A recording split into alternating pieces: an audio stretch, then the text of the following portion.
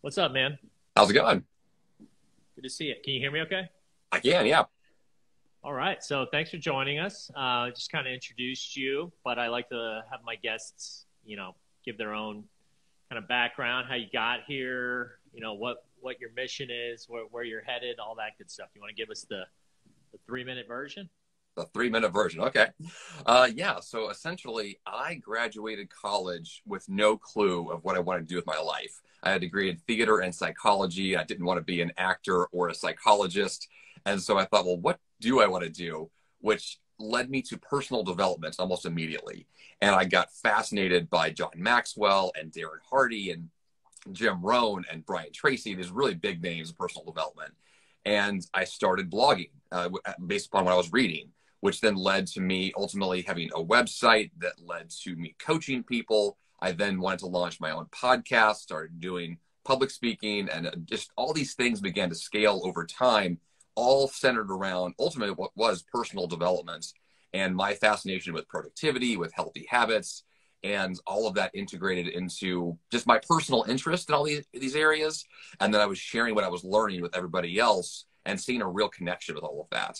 And so for me, my podcast is the best platform where I share what I'm learning. And that's where I've connected the most with my audience. And I have found that the more that I consume awesome information, the more I can then share it.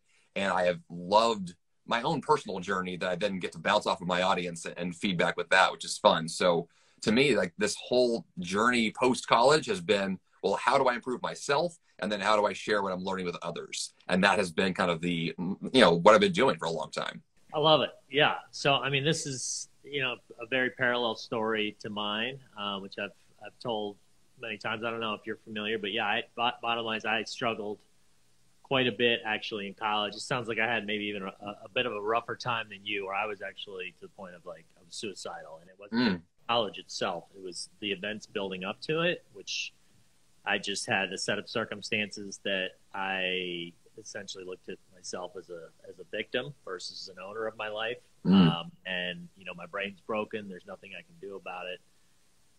Maybe one day I'll get lucky and hit the lottery and everything will be great. And if only I could have this, and this, then everything would be great, versus understanding, looking from within, like you were saying, and understanding what it really means to be happy inside. And then when you do these actions and you take these actions, then that's what compounds, multiplies, and your life becomes surrounded by. And that's the owner mentality, growth owner, right? Right. And so I too discovered self-help in college. A professor kind of serendipitously introduced me to a book. You were mentioning some of the old schools. I love it.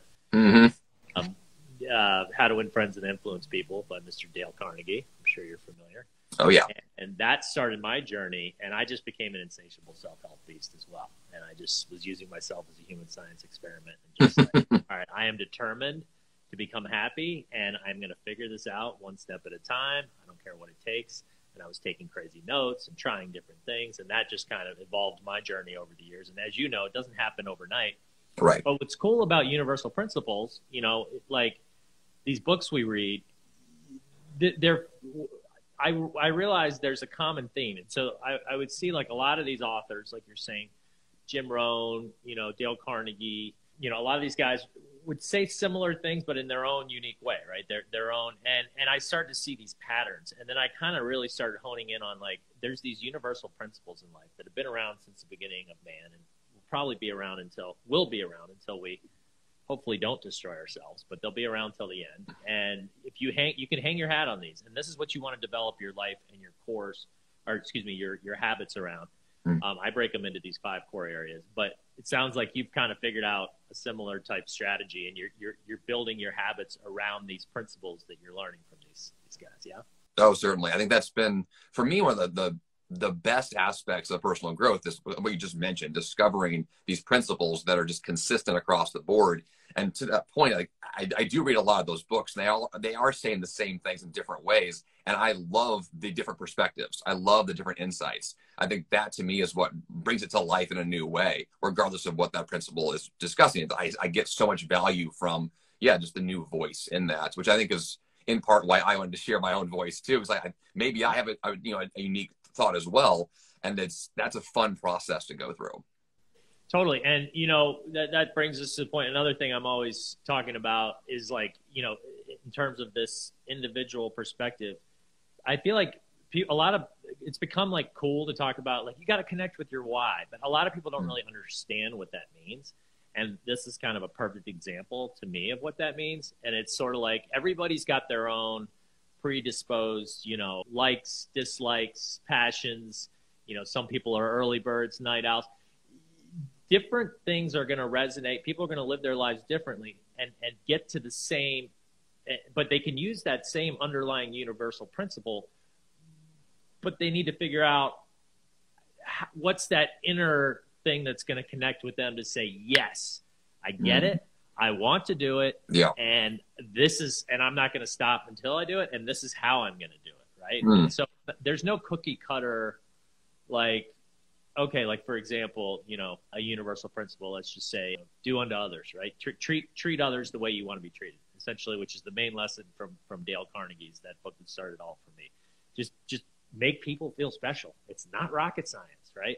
And a lot of people hear that and be like, yeah, no, I get it. But then the moment they start talking to people, they go into their old habits of talking about themselves, not looking people in the eye, not asking them questions, not remembering details about their lives, right? How many people do that? And so, to be able to connect somehow and sort of, and you never know what book's going to do that, I guess is kind of the point here. And what person talking on a podcast is going to have you go, yes, oh my God, I get it. That's it. And then the key is, as tell me if you agree or not, but in this world we're living in, where it's just instant gratification and we're ADD to the max, being able to get more and more by doing less and less and hitting a button and basically getting anything we want. You have to develop a system to develop habits, because you'll read something that's inspiring, or you'll hear something maybe on this podcast, your podcast, and people will say what we just said, like, yes, that's it. But then if you don't actually do the action enough times for it to become habit, it's all for naught. You might as well have never heard it, right? And then that causes that internal conflict inside us, where we're like frustrated about the fact that I know I need to be doing this, but I'm not doing it, but I can't figure out a way to get it going. Do you have any insight on that? Well, I mean, also to that same point, there's so many inputs that we have, like, because of the internet, because of podcasting, and there's lots of resources out there. We almost, to some degree, are just consuming way more than we'll ever be able to act upon. As I know that there's a paralysis by analysis, so we get all that information in our heads. What do we do with it? Consistency is making that decision of saying, I'm going to do this habit and then stick to it over time. And then while you're doing that, not, pivoting all the time to the next habit and the next shiny object. And so I have found myself, for years, exploring lots of possibilities, but that also means I am distracting myself with new strategies constantly. So I think one of the things I've been trying to do is consolidate these ideas together and these principles and really make the decision, well, here's the ones I want to stick to, and the rest of them we'll set them aside for now, and like really define my core habits, my core values, my core strengths and tendencies, and lean on those as opposed to just finding the next shiny object. I love new wisdom, new insights. I'm all for it, but there has to be a limit, because if I just consume it all in, I just get overwhelmed with too many possibilities. So I want to keep it as simple as I can.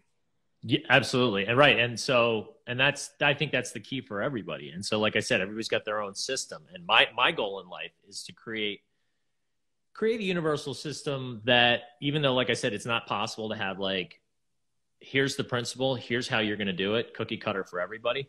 I do believe there's a universal way to use gamification, which is my main thing. And we'll talk about that in a second. I know you responded to our, when you filled out a couple ways you gamify your life.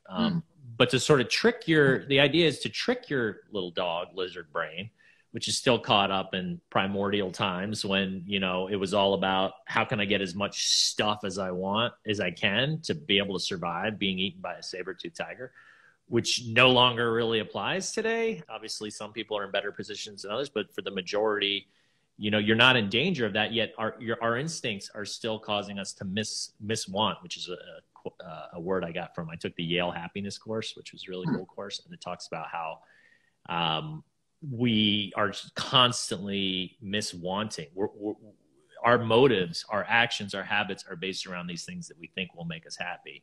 You know, money, power, fame, whatever. But then if you don't understand how it all relates, and there is a certain amount, like it actually does studies. It shows like there is a certain amount of income that you are happier, and it's proven. But it's not nearly as high as people think. So it was like 3 or 4 years ago they did the study. It was around $70,000 or so. With inflation and stuff now, I'm sure it's higher. But it's interesting to know that, because, you know, people just have this, they go through our system, right? And I feel like the default is more. The more money I make, the more money I'll happier, the bigger the house, the better the car, and it's not true.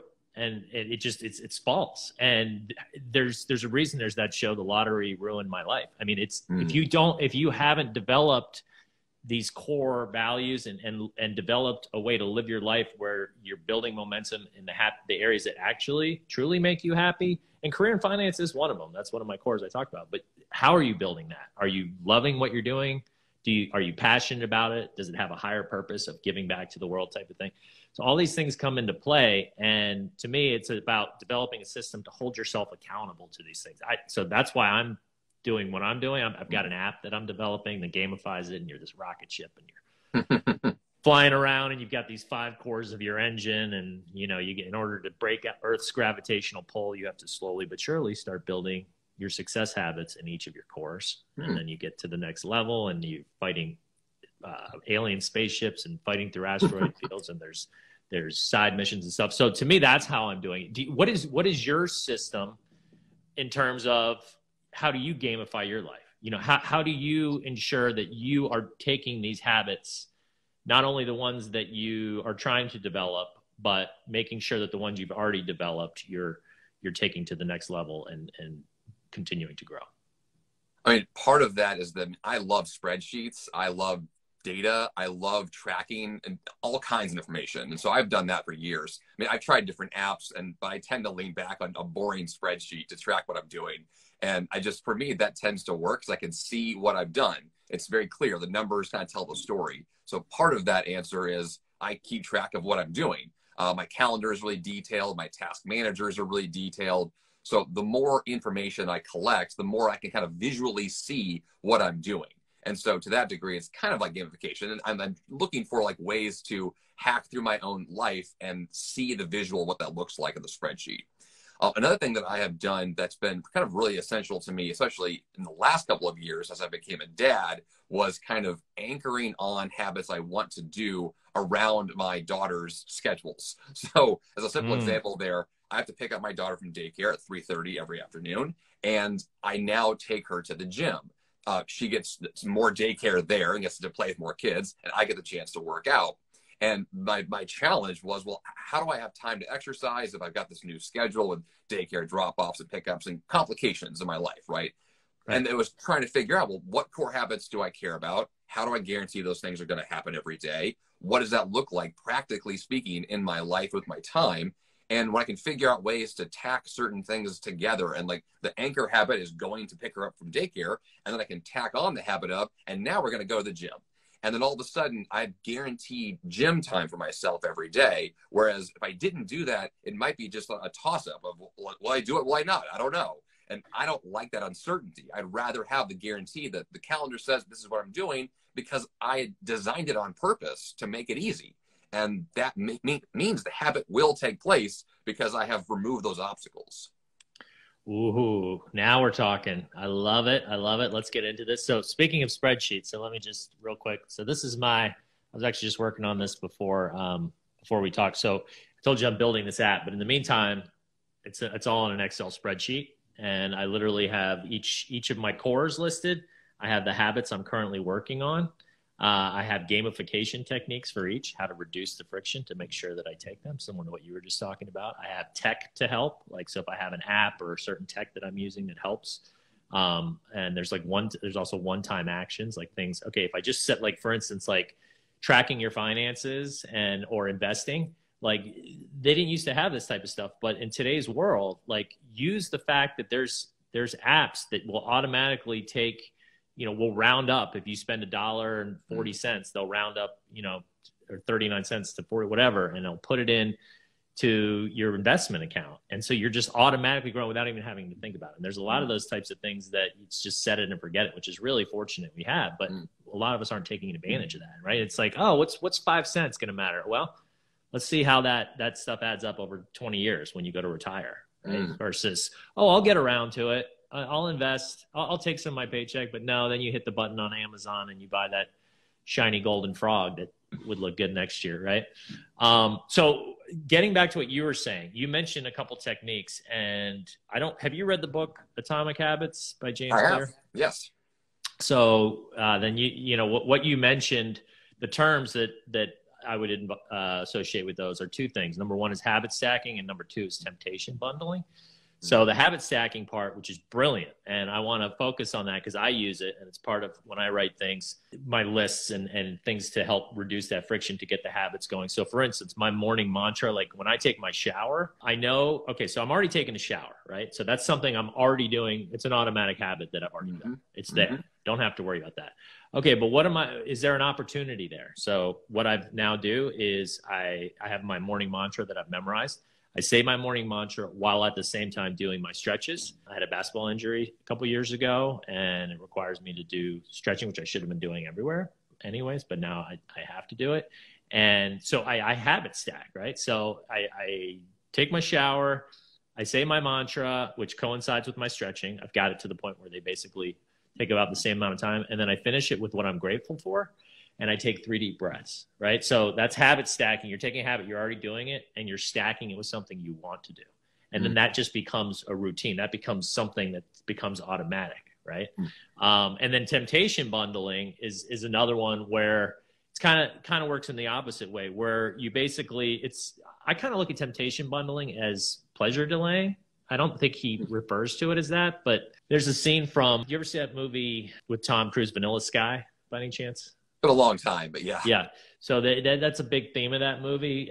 He's a big pleasure delayer. And I just always stuck with me. And I was like, what does it really matter to be? But in this day and age, like what we were talking about earlier, the more, in my opinion, you can hold off on and delay your pleasure by saying, okay, if I do this, then I'll allow myself to get that. And holy cow, is it effective? Because it incorporates this other principle called the Pareto principle, which says when you give yourself less time to do something, you're going to be way more productive. Give yourself a week to do something, it's going to take you a week. Give yourself an hour, somehow you'll figure out how to get it done in an hour, right? So when you pleasure delay, when you temptation bundle, you're essentially going, okay, I know that I want this reward over here. This is something that I want to do. So I am going to make sure I'm going to do this, which I need to do. And in doing that, I will then get that reward. So for instance, for me, if I'm working during the day and I want to take my lunch break and I'm like, okay, I'm really hungry, but I know that I need to get this little section of what I'm working on done. I'm not going to leave to go take my lunch break until I've done that. And it just something that if I hadn't done it, I might come back after lunch and it might take me 2 hours. I'm able to get it done in like 10 minutes, right? And I also use my 70% rule, which is a good one, which is don't try to get everything perfect. Just get it 70% and move forward, and then you can always tweak later. So, yeah. So those were, with your daughter, taking her to, right, you're habit stacking on that because you're doing that anyways, and then you're adding habits that you want to do. And I love that. It's brilliant. And if people can start seeing that in their own lives and start seeing those opportunities, it really is cool because then it's like you're already doing something. Habits don't care if they're good or bad, helping or hurting you. Just go ahead and stack in one that you want to do. And it's not going to happen right away because you're going to resist it first, right? You're like, this isn't my normal routine. I don't want to do this. But you just fake it till you make it, and you just keep doing it, and you hold yourself accountable. So that little Excel sheet I showed you, I actually score myself every single morning. It's part of my routine. So I go and I look at my mindset, my career, and my finances, my relationships, my physical health, my emotional health, and giving back. And I give myself, and I have the habits underneath each. And I basically look at how I did the day before, and I give myself a score. That's awesome. Yeah. I just think the idea of delaying pleasure. I mean, I do that almost like intuitively sometimes, like the idea of like delaying lunch for a few minutes. I know in the morning, I force myself to do the dishes before I have my morning coffee. It's like a weird thing that I started doing years ago. And then I catch myself throughout the day thinking about that. Not that the coffee is the reward in that sense, but I'm also thinking about that when I'm doing a task. It's like, because I'm doing something, let's say I don't want to do, and there's something else I do want to do, but I will think about that coffee scenario. Like, no, finish the dishes, do the work, and then we'll go on to the next one. And it is amazing how much more work actually gets done and how fast it gets done. Right. It's a really neat concept. And this is the type of thing that drives me nuts when like these things aren't taught in mainstream schools, right? It's like we're learning all these things, and it's like how to, something as simple as this, which is a huge life hack to basically make yourself super productive and get the things done that you want to do.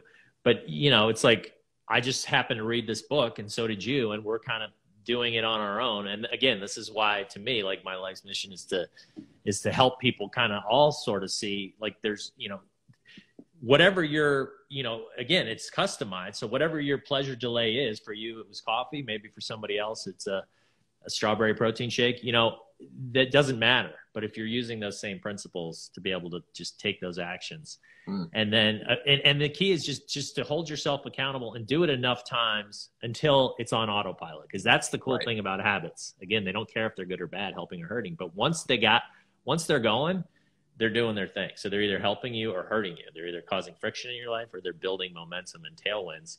Because your brain only has, as you were saying, we have so many inputs coming in. We only have so much information that we can process. And so our brains are just constantly trying to conserve energy and put things on autopilot. And that's what habits are. They're going, okay, got that. Don't need to think about that one. And I love too, I'm working on projects. I notice a similar thing that happens, which is if I like pivot my brain to say, I'm going to think about this certain area of my life, it could be health, could be business, whatever the thing is, I get really obsessed with that thing. Like my brain just wants to find more information to let me like fuel that process I'm going through. And so I almost end up building habits and building systems around whatever I am allow myself to focus on intensely. And I love the fact that if I choose the right kind of project to work on or the right kind of focus, it's almost like this magnet of all this new information that comes in, and I notice the right things and I begin to make progress in a way that I wouldn't have otherwise. But I allowed myself to say, like, this is the area to dig into. And then progress happens like exponentially faster, which is, I find it amazing. Totally. I mean, it's really cool, and you've got your system that you've got going. So, you talk on this podcast, like, so what is your mission? What is your goal? How do you're obviously, I mean, you and I, we're on the same like mind in that I love having conversations with this because I always learn from my guests and get so much out of it. Sounds like you do as well, right? And it just feeds your soul. It gives you that energy, and it's an amazing. I love doing these. So other than, having these and giving great tips and whatnot to your audience, like, what is your purpose? What is your plan? Like, where do you want to be 3-5 years from now? I've actually been shifting some of what I've been working on. So I grew my podcast, The 5 a.m. Miracle, for the last, 8.5-ish years. And I've been pivoting my business model to do more of helping other people launch their own podcasts. So it went from this personal mission of I am, helping people with their personal development, their productivity, the healthy habits, to now figuring out how do I help other people get their messages out there in the world as well. And I feel like that has become a big shift for me because I basically have gone from like a specialist in the areas I care about to how do I help someone else get their voice out there. And I feel like that's the most important work I need to be doing going forward, is to provide like that kind of help to others. And I love my own show, and I'm going to continue to do it for a long time. But there's this nagging sensation that like I need to help somebody else do kind of what I've experienced now, because I really enjoyed that process. So to me, like the 5 a.m. Miracle concept, waking up early, dominating before breakfast, like awesome stuff. But that's just what I've been doing. What is somebody else? Like, what is their intuition? What is their voice? How can they get that out there? Because there's so many mediums like we're doing now, or podcasting or whatever, to say like, how do we like serve people better by getting more awesome voices out there? And I find that to be really fascinating right now. Yeah, I love that. Right. So you're doing one of the cores, the giving back portion, which as you get older, like I was saying earlier, we have these miswantings, and especially when we're younger, it's all about just more, me. Hmm. And you get older, you have kids, you start to realize what life is really about, and that, you know, you want to do good for the world and how good that feels. You want to do good for your kids. You want them to grow up in a society that you would be proud to know that you contributed to. And, you know, the sooner people kind of understand that, I think the better off they'll be, because then that creates this like inner burning desire for whatever you're doing. And it creates that motivation and that persistence and passion that's needed for any business, right? Because if you don't have that, I mean, you know what I'm talking about, because you started your own thing 8.5 years ago. So you know what a journey it is to grow something from scratch. And the amount of time, it's too easy to give up otherwise if you don't have those things. And that's what most people do. And so you got to find that, again, going back to that why, like, why am I doing this? So that's great. It sounds like you found this inner desire, say, I've figured out something, I'm really good at it and passionate about it. How do I help others and make some money doing it at the same time, which is really the goal in life, in my opinion. Brian Tracy has a thought about this in terms of his perspective is like when you're hiring someone, you try to hire someone who is hungry for whatever it is they're doing. Like they have a strong internal drive for, you know, for sales or for whatever the job is you're hiring for. And whenever I've heard him discuss that, I've always thought, well, like, what am I hungry for? Like, what is my drive? Like, what is really propelling me out of bed at 5 a.m.? Why do I care so much? And the answer to my question for myself has changed over the years. So what was my hunger 10 years ago is vastly different today. So I've had to, in a sense, like reinvent my why as I've evolved. And that to me has been a really kind of, I mean, not a midlife crisis, but like I've had these moments of like, what am I doing now? What is the point of all this? And, you know, having kids or buying a house or building a business, like bigger life rocks will cause you to pause and like ask these tough questions, which is then really helpful because they have the chance to answer them directly. And that to me is where a lot of my growth comes from, is like forcing myself to answer hard questions and then being very clear about what my next action will be, but how that ties to a bigger vision. And that's been easier as I've gotten older because I know myself better now, and then I can clarify how I fit into this bigger picture better. But it is a journey for me, like a constant asking the tough question and then answering it directly. I find is very helpful. I love that, man. Yeah, I mean that's it. That's exactly right. And you know, when I have conversations with people like you about this, it's just always I love hearing people that get that. And you know, to me, it's like you and I talk about that, and it's just like it's so obvious, right? But then there's so many people out there that don't see that don't get it. And so, right, that's why we do stuff like this, right? So speaking of your show, so are you one episode a week? How many episodes do you do each week? Yes, one a week. And I've done that for the full length of the show for 8.5 years. So I'm on episode 430 or something like that. So wow, yeah, good for you. And who are the types of guests that you interview? I do lots of people. In the beginning, it was mostly podcasters because they had microphones, but now people have access to more technology. Right. I was gonna say your sound. We just discussed this. Sorry to interrupt you. My team's like, we listen to some of our podcasts and we're like, the sound is awful because, like, especially in IG Live like this, some people just talk into the phone, and your sound is awesome. Like the best that we've had. It's surprising because I'm talking into the phone. There's no microphone. Really? Yeah. Like I've got this guy here, but it's not plugged in. So, dude, maybe you've just got that radio voice because it's coming across like super clear. Part of it's the voice. Part of it is, I mean, there's acoustic panels behind me. Like the room is treated for echoes and reverb. So anyway, that's a whole other. We can get into podcast tech later, but yeah, I think the bigger picture is that what was the question? I forgot where you went. No, I was just saying, you know, right. Where do you types of guests that you interview? Oh, and what you guys talk about? Yeah, so my podcast has been, the show, The 5 A.M. Miracle, was designed to allow me the flexibility to have a wide variety of topics because I have a lot of interests. The world of personal growth is very varied. Productivity I love, healthy habits I love. So my guests I bring on are really designed to exemplify some of those core features. Like what kind of example can they provide for my listeners? So I view my listeners as high achievers. So they're people who want to set big goals and achieve them.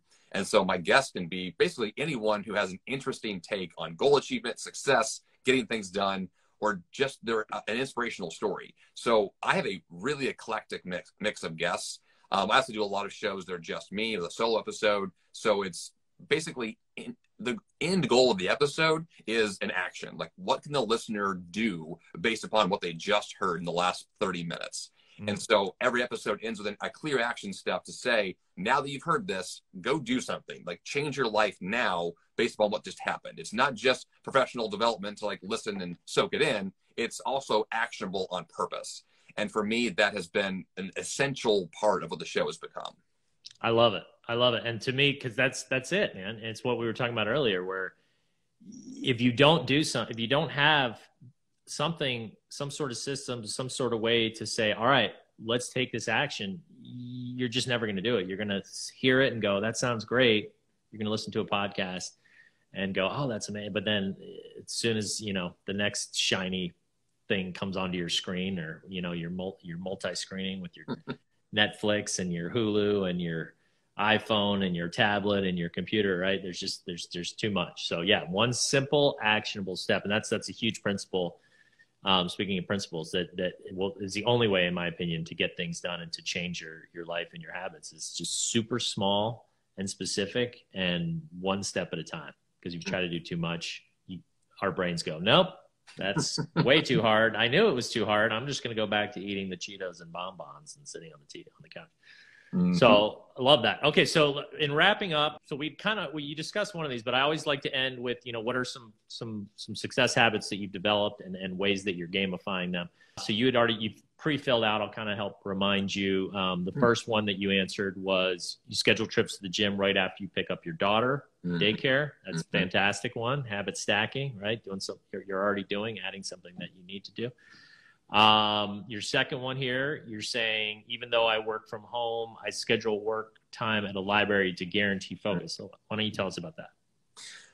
Of all the things that I have found to be most helpful to get anything done, I have found that the environment is the number one factor for me. I think it's the case for everybody else, but I know it is for me, which means that, for example, going to the gym with my daughter, when I'm at the gym, like, I'm wearing gym clothes, I'm surrounded by people who are working out, there's workout equipment there. Like, I'm going to work out. I'm not going to go to the gym and take a nap. I'm not going to go there and work on homework. I'm going to do what I came to do, which was exercise. The same thing applies for my work. If I'm going to a library, I'm in an environment designed for focus, designed for study, designed for reading, designed for execution of a task. Like, it's not a place where I'm not going to do my laundry. I'm not going to feed my dog. I'm not going to, whatever else I would do in my home office, which, by the way, working from home, worst place to work if you actually care about getting things done. And I do whatever I can to leave my home office when there's a task that is really important. I mean, the books that I've written, I wrote them at a library, not at home. Like, I know that I have to go to the location that guarantees the thing is going to happen. And if I don't do that, I run the risk of all kinds of distraction, because my brain is pinging all the time. And I know that, like, I have that, the caveman brain just like looking around, what else could I do? And I have to rein myself in. Totally. Which that's where the environment comes from. I love it. That's a fantastic one. And that's another James Clear, one of his tips in his book is design your environment, right? Like don't put yourself in a position or an environment where it's going to increase the friction, distractions all around, and to separate areas. He talks about, like, this is my area for reading. This is my area for studying. And if it's at the library where you feel super, right. Cause it's almost like when I put my glasses on in the morning, and I sit at my computer screen, I kind of like feel like, all right, here's my superhero suit. Like, I'm just, this is helping me to focus and do what I need to do. Kind of similar concept, right? It's like I'm putting myself in this situation where I know that I feel super productive and I'm going to be, and it's a cool little feeling, isn't it? Like when you sit down at the library, you're like, all right. Yeah. And the hardest part is just getting there. Is getting to the habit of getting there. Once you're there, you're golden. What's amazing too is when I finish, like, a focused block of time where I've worked really well for 3 or 4 hours, the feeling when I leave is just such a feeling of accomplishment. Like, because I know that that time was spent on valuable activity. And then I leave knowing, like, that was really good and I want to do it again. And then I had the momentum to go actually do it again. And when I wrote my last book, like, I had those days stacked together in 4 to 5 hour writing blocks, day after day after day, for weeks on end until the book was finished. And every day just gave me that sense of, like, I'm excited about this. Let's do it again tomorrow. And I love that feeling so much. Yeah, and it's an amazing feeling. And right, I wish everybody could feel it. And you can. Just follow these simple rules. Well, dude, this was amazing, Jeff. Thank you so much for being on the show. I really enjoyed this. Yeah, thank you.